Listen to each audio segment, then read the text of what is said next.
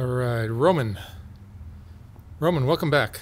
What's going on, man? It's been it's probably been a couple of years since you've been here, right? Yeah, a couple of years. I interviewed you with your girlfriend Jess. Jess. Is it your wife or girlfriend?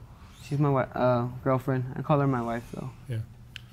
And I just found you now. Are you guys still together?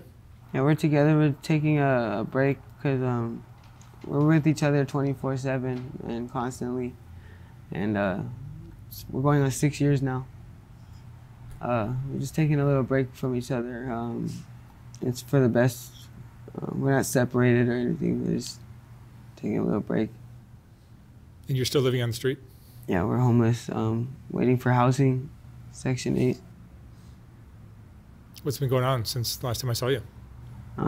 Well, we ended up moving out to 29 Palms and staying with my one of my step-grandfathers. And I was doing my music and had a little studio. And you can look up my music. It's Royal Tatted. It's all one word. And I've been just focusing on my music. Like even now, even still on the street, I get on my phone, make all my songs. I have at least 200 songs. I have like 300 beats mixed and mastered, produced, like 5 music videos, and I have 2 songs on the radio right now. And drugs are still a part of your life? Not as bad as it was, but yes. What are you using? Just meth. I'm not gonna sit here and lie and say, oh no, I don't do drugs, but yes, I'm still on meth. There was some confusion. I remember you mentioned your mom was an actress? Yeah, my mom was an actress and a model. And my dad, he's out in Riverside County. He used to stay out here in San Fernando Valley. And he got into a bad car accident, and it kind of hard, like memory. Like, what do you call it when... Dementia? Yeah, he's having dementia. He remembers who I am, but it's just the memories and stuff are all gone, and it's hard for him to think. So I call him every once in a while just to check in on him. And other than that, I don't really have any other family. And your mom is? Deceased. Deceased. Yeah. What was your mom's name? Candace. Casaliccio was her stage name. Candace Mitchell is her real name. Oh, I see. So the last video, there was you got lots of criticism in the comments, didn't you? I did, and it honestly, I understand completely the way it could look, but I'm not a narcissist, you know, and I'm not controlling my wife. I'm not controlling her or in any way, shape, or form. That we had just gotten through a lot, and we both haven't had slept in a couple of days. And right before the interview, we were arguing. So it was as if I guess it may look bad, you know, but I'm not a bad person. And it's really hurtful that all those comments were said. Like, just leave him, and he's no good. I had a Roman before, and I'm so glad that I got away from him. And when my wife read that and our families read that, it was almost the defamation of character, if I think that's the right word. Well, social media comments are, yeah, they are what they are. It was a defamation of character, and it was bullshit, because I'm not like that. I love her so much. You know, I do everything I can for her, man. Everything I can. She does everything she can for me. I love her with all my heart and all my soul. And yeah. You guys are taking a break for what reason? Because we got into a fight, an argument, because I thought she was cheating on me. So I told her we should just take a little break. And she's using as well? She's on meth.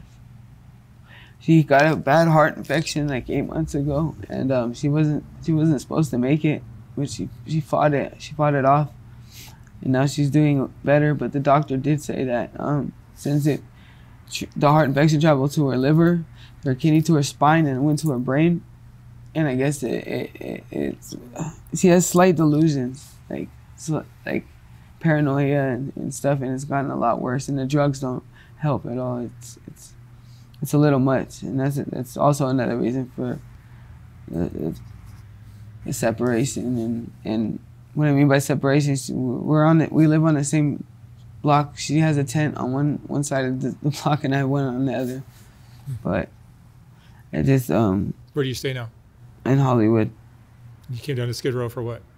I came down here. I was gonna go to get my EBT, and then your friend came along and said, "Hey, you wanna do the follow-up interview?" I was like, "Sure, why not?" Like, I want to clear some things up anyway, because I don't want my character to be defined the way that it was.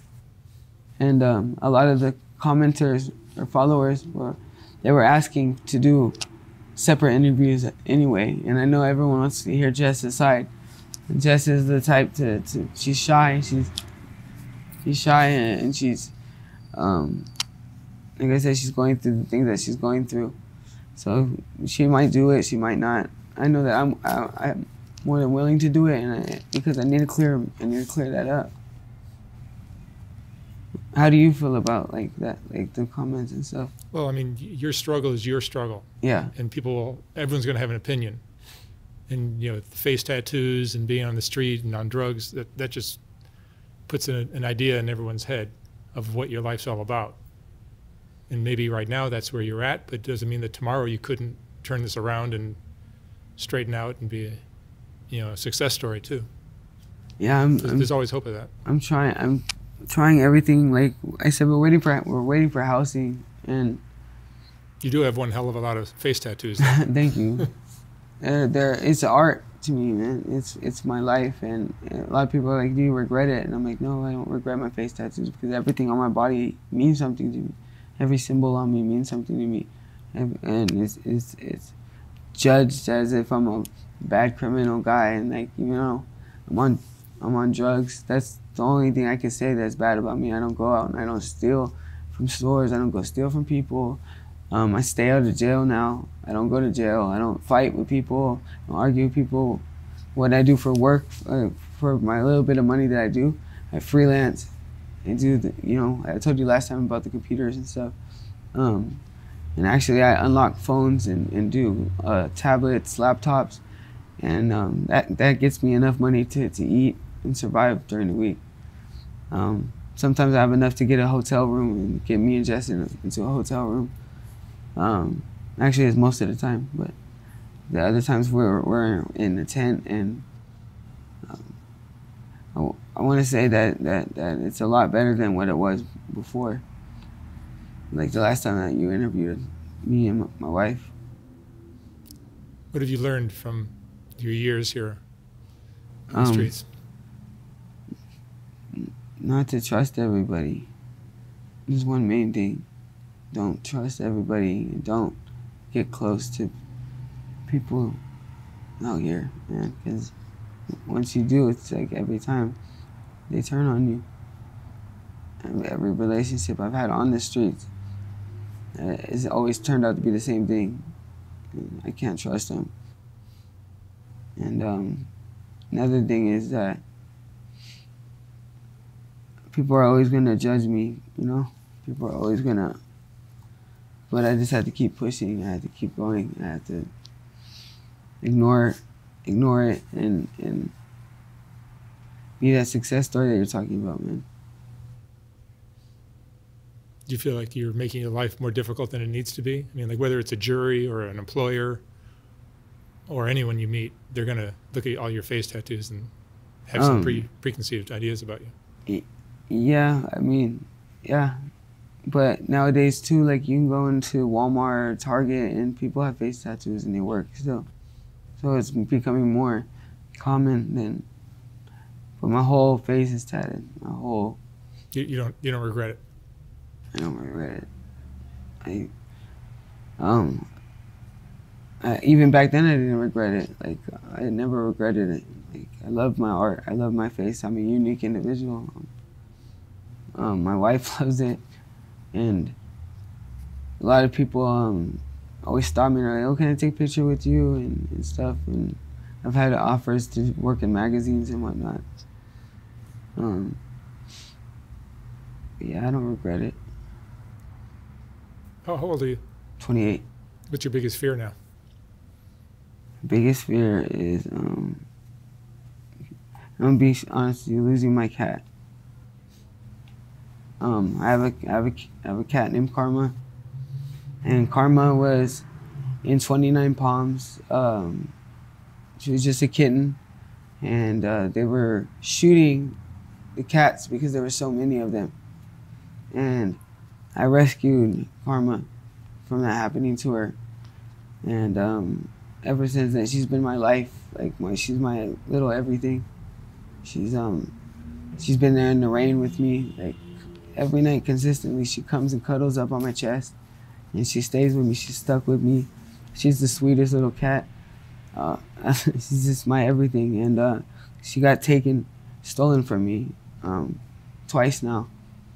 Just because people, like I said, you can't trust people, and people know that that's my weakness, and that's my fear, is losing my cat and like something happening to my cat, because that's my biggest responsibility right now, is her. Is getting clean Yeah, that's is that a goal of yours? It's I'm not gonna sit here and say yeah, I'm working on that, but I don't smoke as much as I used to. I'm down to like 3 times a week, honestly. I don't smoke as much as I used to, and I sleep every night and I eat every day. And eventually, yeah, I want to get off of that shit, because it's not gonna get me nowhere, and it's a waste of money, it's a waste of time.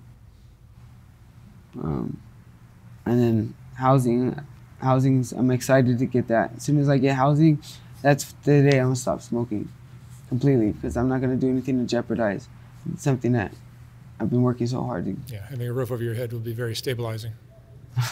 It's everything I need, you know. Then I could do my college and my music, and it'll be the foundation I need to start my success story.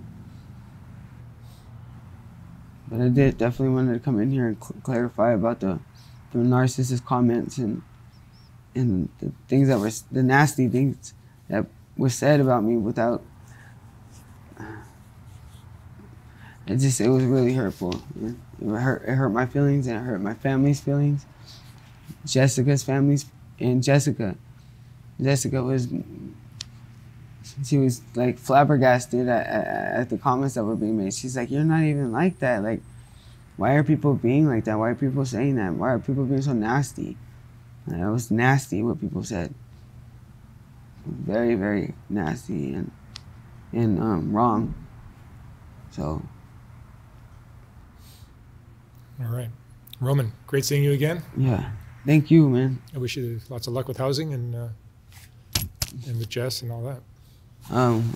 Like I said about Jess too, I'll talk with her and see if she'll be interested. Yeah, let her know. I think it's important though, so she can get her side out too, because I want everyone to see that. And I'd be up for that. All right, Roman. Thank you very much.